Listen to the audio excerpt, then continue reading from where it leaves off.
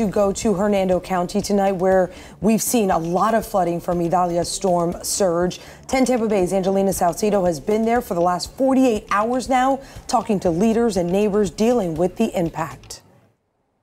Angelina, you've seen flooding, you've seen fire, and talked to people who've lost it all. Dave and Carolina, the impact from Hurricane Idalia much stronger than what many in these communities thought it was going to be. But tonight, they tell me they're just grateful things weren't worse.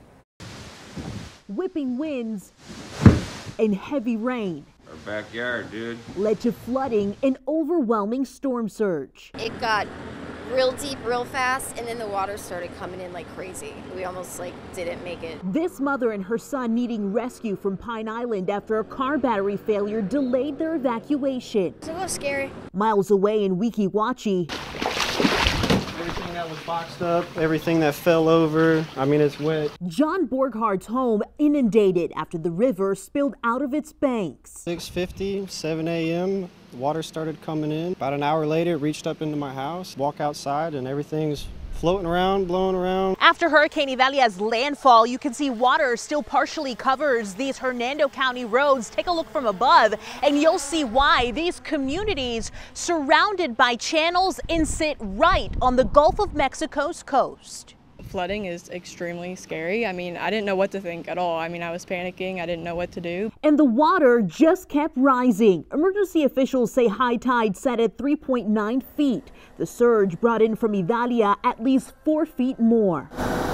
In Hernando Beach, fire crews navigate the water to put out this fire. I called 911 and they let us know that the fire department couldn't safely come out and put the flames out. A neighbor stepped out to help in the middle of the storm, fighting flames with a power washer. I know he was there trying to protect his house, but he cared about the whole neighborhood as well.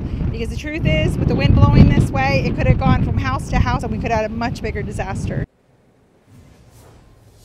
Neighbors helping neighbors. That is what we've seen in every single community that we've gone through today. Now the damage will be assessed by the county into tomorrow. The power crews that you're seeing behind me from Spring Hill, they will work to get the power back on. In Hernando County tonight, Angelina Salcido, 10 Tampa Bay. A lot of really lucky people there in Pasco County.